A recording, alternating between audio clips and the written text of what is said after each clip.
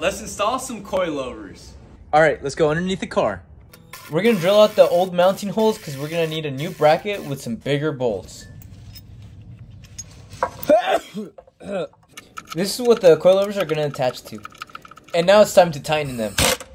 This is the perfect time to wear glasses, but I always get too lazy to. And always regret it. Now that the bracket's installed, we can install the coilover.